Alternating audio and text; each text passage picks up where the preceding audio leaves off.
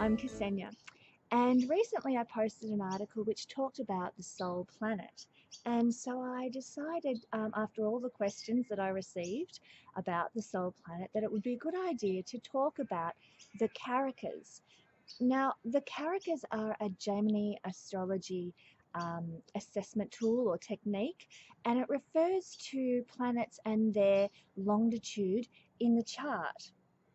And how it actually works is by judging the different longitudinal degrees, we can then ascertain what each different planet means for us on a very, very personal level. In uh, ancient schools of astrology, we had Venus representing certain things, relationships and beauty and love, and Mars representing war and that warrior nature, and so on for all the planets. Well, when we talk about the Karakas in Jamini astrology, we're actually talking about each planet. Doesn't matter what its overarching general theme is, where it falls in regards to its longitudinal degree actually gives it extra significance on a very personal level. And that might sound a bit strange and hard to get a grip on, but I will explain it a little more as we go through this video.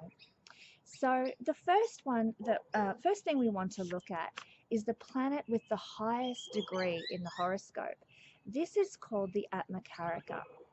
And this is what I refer to when I talk about the soul planet, because the Atmakaraka in Jamini astrology, it represents your soul and your soul's journey this lifetime, what you're here to discover, to grow from on a soul level. Um, I'll use my Atmakaraka planet as an example. My Atmakaraka planet, interestingly enough, happens to be Mars, located at 28 degrees of Leo. So you can imagine, for me, in this last 2 to 3 weeks since the eclipse has occurred at that very degree, my soul has gone through massive upheaval, like you've no idea. But the whole world is experiencing that type of stressful, overwhelm energy, that devastating sort of energy at the moment. But for me personally, I'm feeling it on a soul level because of the location of my Atmakaraka. Now that I'll just point out, I don't want to be sort of all negative and everything, but when you um, go through some kind of ending in life, it heralds new beginnings. Endings always mean new beginnings in some way. So yes, the world's going through all this upheaval. Personally, on my own level, my soul is going through some kind of a really in-depth transformation at the moment.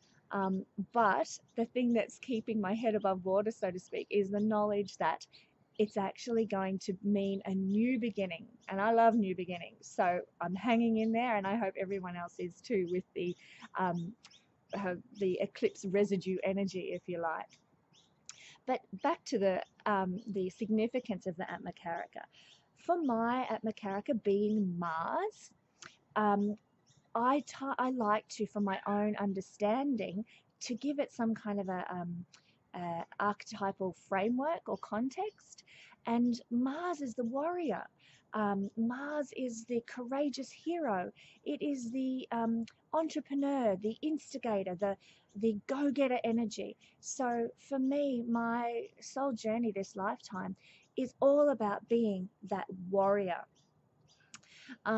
Interestingly enough, my Atmakaraka planet, Mars, is in Leo, and therefore I like to think of it as being, because Leo is the sign of royalty, it's the sign of the king, or if you want to take the gender out of it, the king or the queen, or a princess, or it's that very royal, regal sign.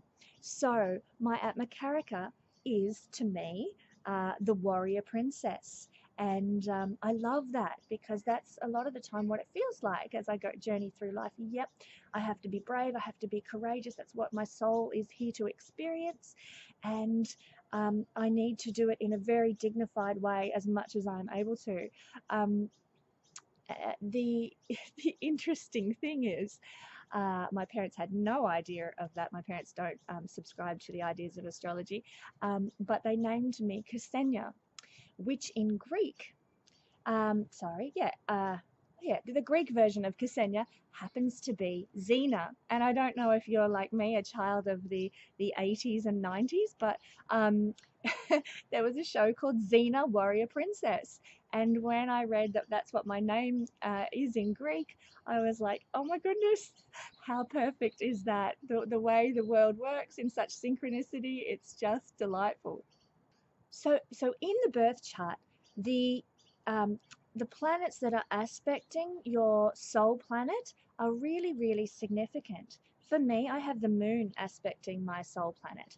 And interestingly enough, my warrior journey, my warrior princess journey this lifetime, is heavily connected to children and motherhood because my soul planet is aspected by the moon.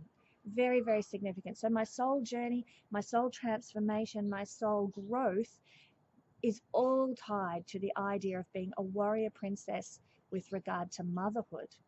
So I found that a really insightful tool when I do people's charts to look at an archetypal character for the soul planet and also relate it to what is being aspected and what that is then triggering in somebody's nature.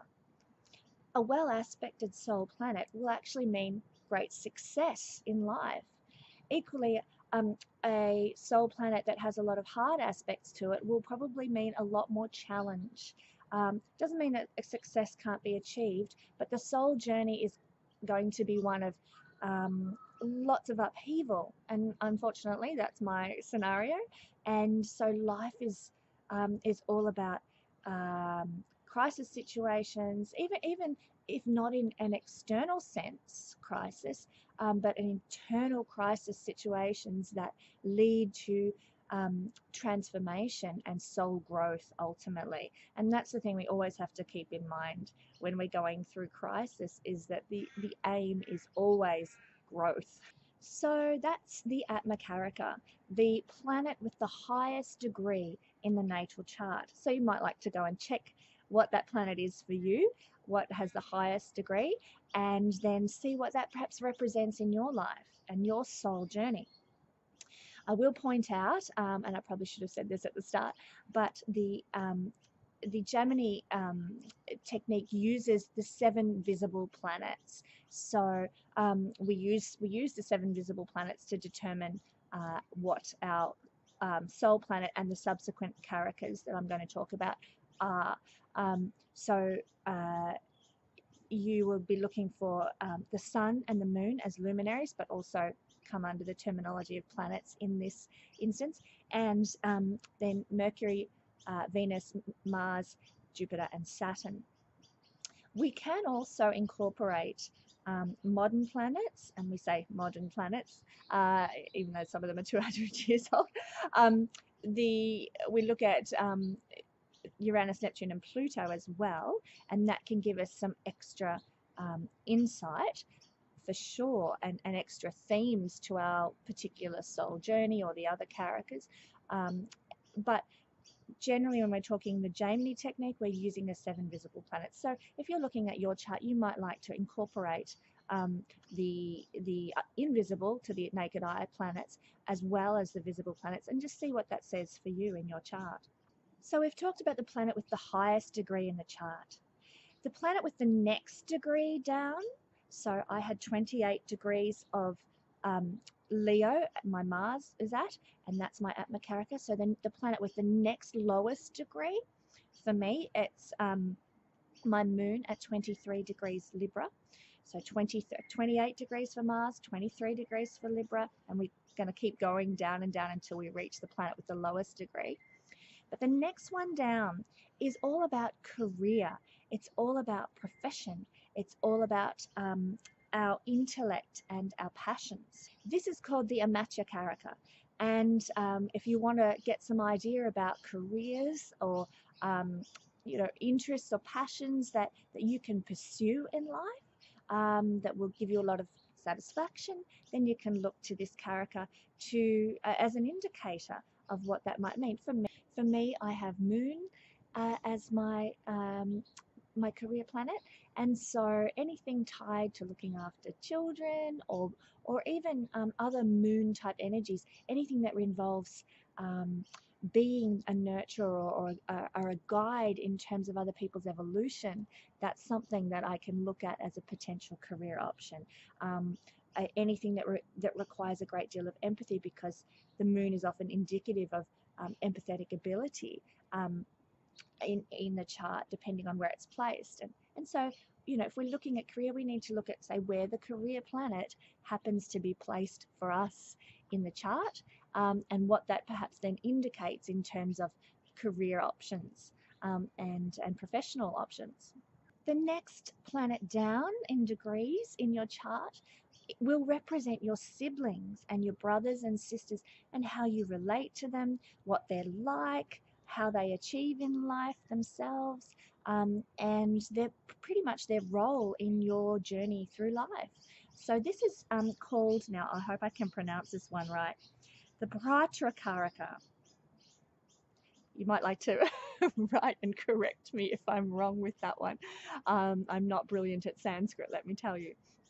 But that's what it represents. It represents the siblings in our life, and how we interact with them, and what their role is by the placement of the type of planet and the character of the planet, and the placement of the planet in our chart, and also the aspects made to that particular planet as well.